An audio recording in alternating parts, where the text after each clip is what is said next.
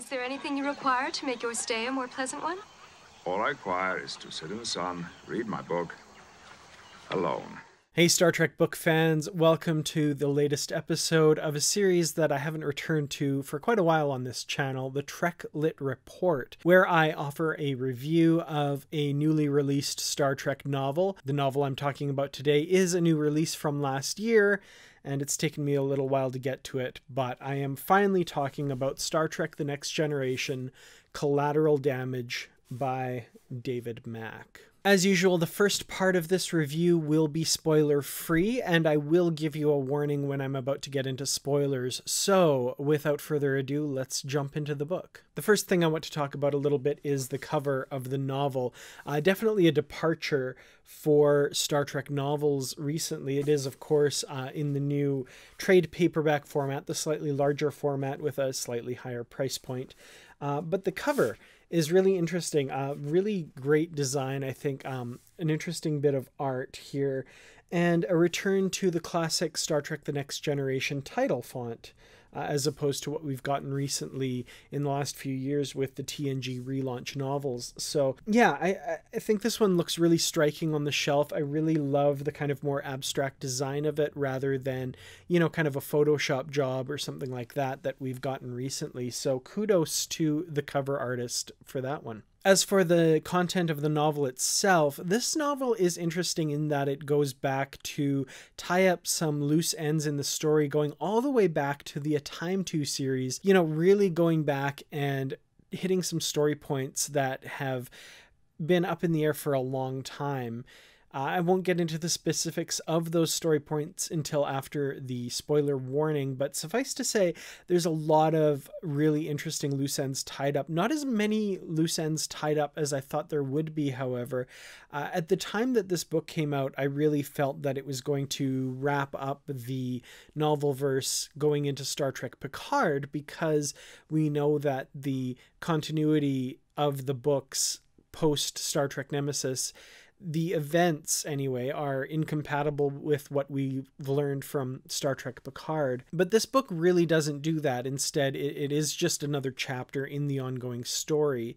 Now, we have been told by David Mack specifically, and other authors as well, that there is a plan that the publishers and the writers are working on to wrap up the Treklit post-Nemesis verse and tie it into the Star Trek Picard continuity somehow.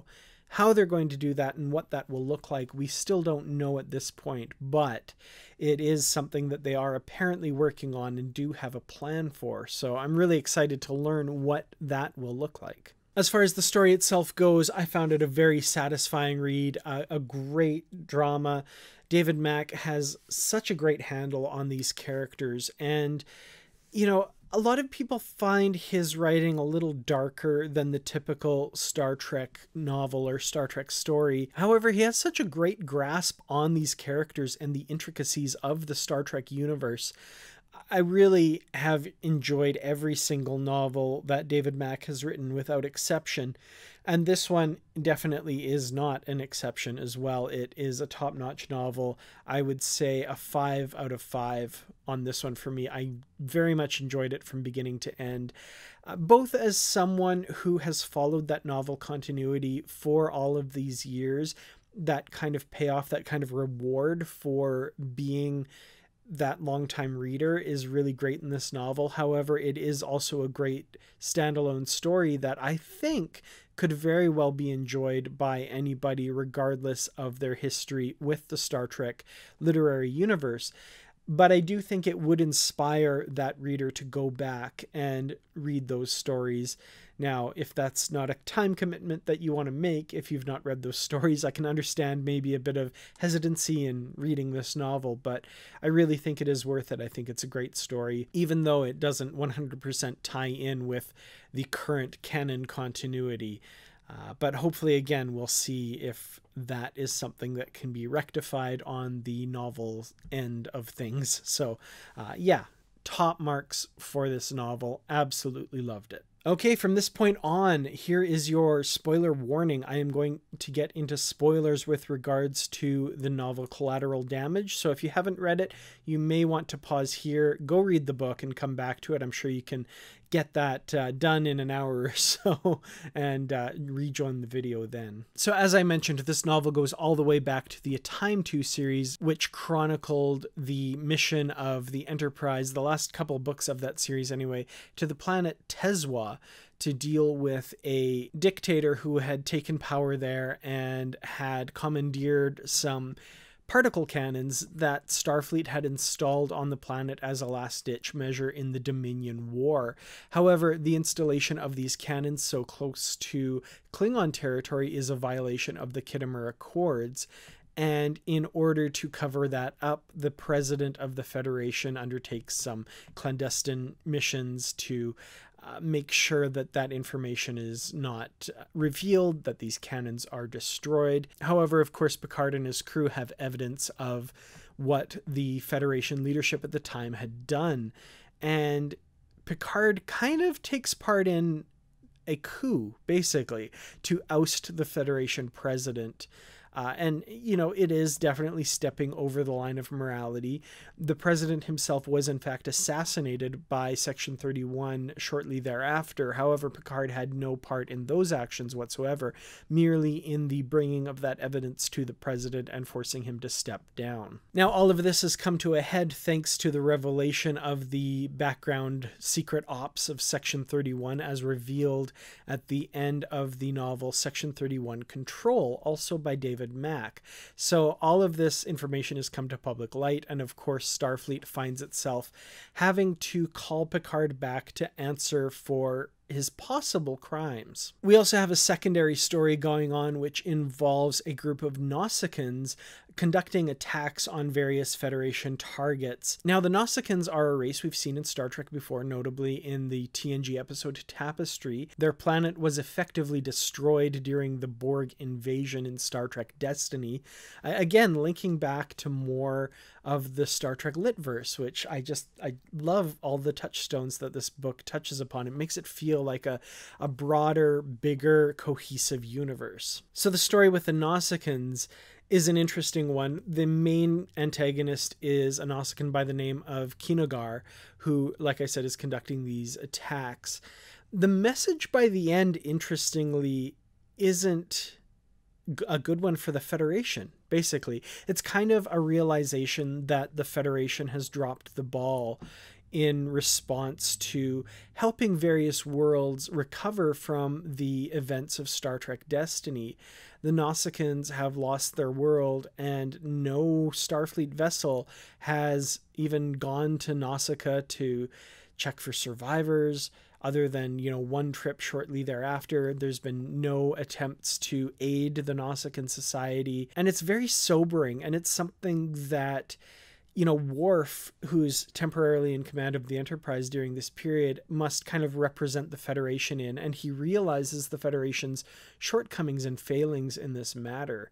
Speaking of which, I want to talk a little bit about the character of Worf in this novel. I think he is handled superbly by David Mack. This is a character who acts in a very thoughtful and reasonable manner as acting captain of the Enterprise in dealing with this situation. Now, I want you to think about those words. Thoughtful and reasonable. Are those words you would ascribe to Worf, thinking back to like season 1 of Star Trek The Next Generation? Absolutely not. The growth that this character has shown, the strides that he has taken, the character development that has gone on is leaps and bounds. I mean, he's come so far in his development as a character, and each of these character points feels absolutely natural and authentic. So kudos to all of the writers of the Litverse, the writers of Deep Space Nine, for advancing that character as well.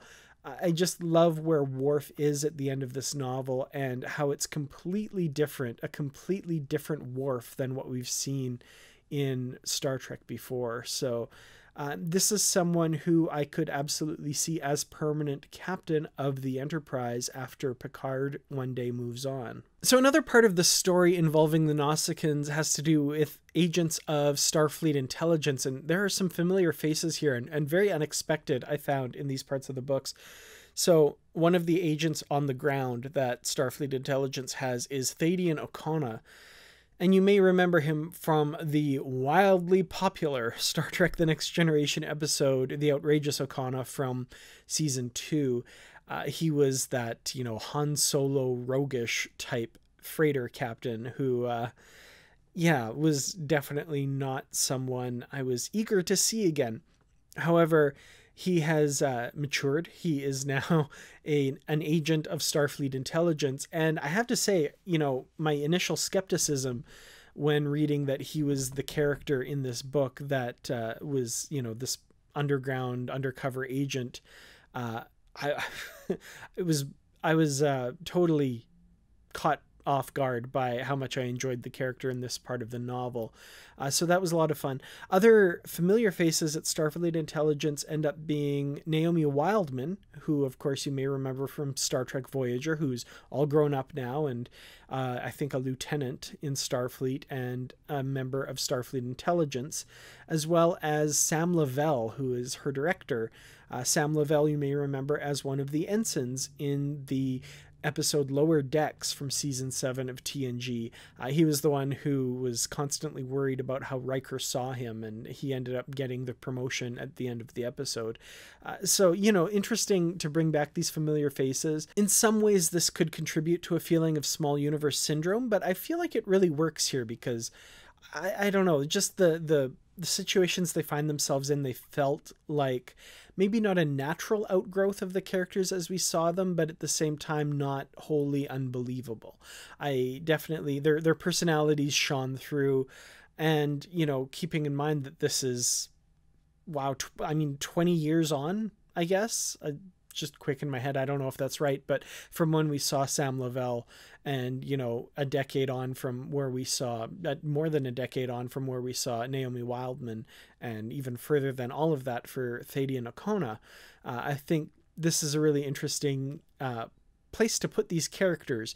And I know this is something that would never happen, but I would love to see like a spin-off Starfleet Intelligence series with these characters somehow. So now we come, of course, to the main thrust of the story, Picard's culpability in the events of the A Time To series, and most notably the Tezwa coup in the ousting of President Min Zaif. Now again, this was another excellent part of the story, of course, and one in which we see more familiar faces, most notably in this case Philippe Louvois, who was a captain and JAG officer in the fan-favorite episode The Measure of a Man from Season 2, and who is now the Attorney General of the United Federation of Planets and the one who is pushing the case against Jean-Luc Picard. I thought her portrayal in this novel was very interesting. Sort of hints of what we've seen before when Picard describes her in Measure of a Man, that kind of zeal, that kind of almost obsessive nature in going after Picard here. And at first when I was reading this book, I felt that motivation was a little unwarranted, but as we get into it, you learn a little bit more of the situation, you see how she's reacting to things, and then at the very end of the novel, you get her side of it, her justification, her reasons for feeling so betrayed by the actions of Picard, and her desire to push this case, I think, felt very real once you kind of get that missing piece and get the motivation behind what she's doing and why she's doing it. So excellent use of the character here. I thought that was really interesting and a lot of fun. As fun as, your favorite captain being on trial can be. Now, I should say, I guess it's not a trial, it's more of a hearing, but in this case, all charges against Picard do end up being dropped. However, the judge does make the recommendation that Picard is never allowed to hold flag rank. He will not be allowed to advance past the rank of captain while serving in Starfleet, which is really interesting given what we know happens to him in the Star Trek Picard timeline. So it's just yet another kind of way in which these two timelines, universes, realities, I don't know what you want to call them, are a little bit incompatible. But again, waiting for that answer to see how they tie it all together. And I think, given the writers involved, we're not going to be disappointed. I think it's going to be a really great and really fun way to see how these link together. But regardless, this is still at this point a standalone reality, a standalone set of circumstances from what we see in Star Trek Picard. So on those merits, I think this is an excellent story. Again, 5 out of 5. I really enjoyed this, and I think it was a great way to wrap up a lot of these long-standing storylines. Now, when this book first came out, Bruce Gibson and I on the Literary Treks podcast spoke with David Mack about the novel. Here's a brief excerpt of that conversation. And that was, for me, one of the most important things about writing this book, was to interrogate the concept of what are the obligations of a supposedly powerful and benevolent nation.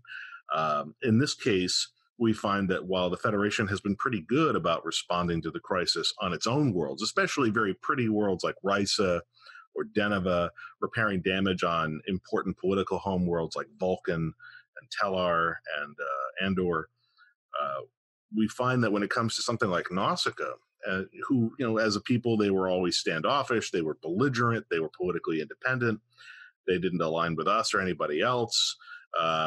They pride themselves on their strength, on their individual, on their sovereignty, let's say. But when they take a hit like this, when the Borg incinerate their whole planet, probably kill 70% or more of all Nausicaans in the universe in one shot, and there's nothing left. There's no Nausicaan government, no Nausicaan military, no Nausicaan economy, nothing. They got nothing left. As it's said, as we say right in the book, and I went and I made sure to check with other authors. I looked for other references to see if anybody had done anything like people visiting Nausicaa or whatever. And I found nobody had ever followed up on this particular story thread. In a lot of ways, those of us who write the Star Trek books forgot about Nausicaa as much as the Federation did. You can hear the rest of that conversation on the Literary Treks episode. I'll have a link in the description below as well. You can listen to it on YouTube here by clicking the card that appeared somewhere up here as well there. So thank you all so much for watching today, and let me know in the comments your thoughts on this novel. I think, this is one that could garner a lot of debate. I think there's a lot of people that maybe didn't like it as much as I did, but for me, this is definitely, top tier Star Trek novel material. So if you agree with me or you disagree, let me know in the comments. I'd love to hear from you. Thanks, of course, to the Patreon supporters for their help in bringing these videos to you. I really do appreciate all of your support, especially during this tough time. It's tough for a lot of us. I'm still without a job at the moment, and yeah, the income from these videos is definitely not enough to pay the bills. So every little bit really does help making this channel better and bringing these to you. So thank you so much. I'll see everyone in the next video. Until then, as always, live long and prosper. And as we say on Literary Treks, live long and read on.